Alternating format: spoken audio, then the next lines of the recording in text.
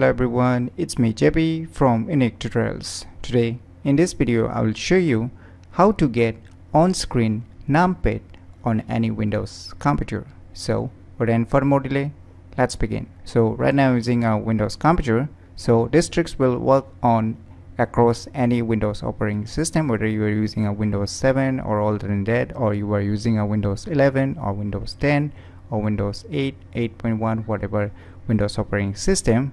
So the thing is that you just need to have a Windows operating system, and this tricks will gonna work across any Windows operating system. So what you need to do is just move your mouse cursor to the start, and in the start just search for one program name as on-screen keyboard. As you can see here, on-screen keyboard. So just click on it. Now you will see here on-screen keyboard, right? So by default here we won't get any NumPad, right? So you can see here we don't have any NumPad option here. You can see here there is no written any NumPad.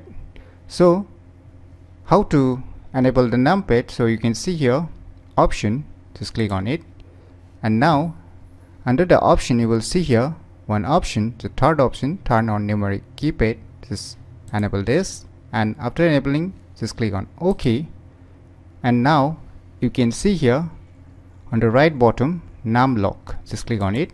Voila, now you can see here we have finally get a NumPad on the Windows computer on-screen keyboard. So let us try writing using this NumPad. So let me give you a demo. So let me type.